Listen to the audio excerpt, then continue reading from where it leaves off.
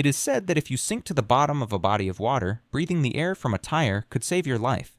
In the movie The Transporter, the protagonist, while being chased, hides under a lake and presses the tire valve to breathe, successfully fooling his pursuers and surviving.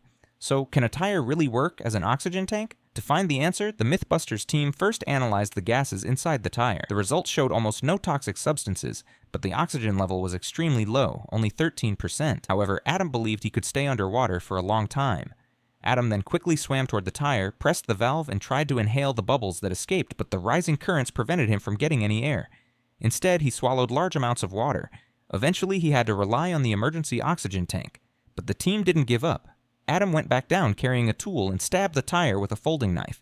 Immediately, numerous bubbles escaped from the cut. Despite 2 attempts, he couldn't manage a full breath, only minimal amounts of air. Still, this pushed him to reject the emergency tank and try a 3rd time. By then, Adam had reached the limit of his breath-holding ability. It ultimately ended in failure. So, in the chaotic depths underwater, even if you manage to stay calm, trying to breathe from a tire is virtually impossible.